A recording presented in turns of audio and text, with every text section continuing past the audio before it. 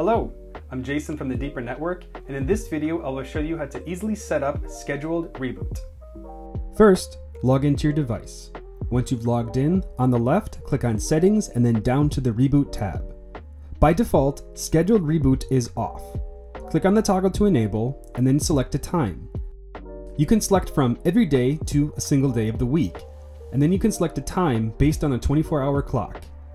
The time zone is your regional time zone. If that should fail, it will be in UTC time. My recommendation is to select a day and a time that you know your network will have the least amount of activity. Click Save, and then you're done. We hope you found these videos helpful and informative. Continue watching the playlists to learn everything there is to know about your Deeper Connect and the Deeper Network.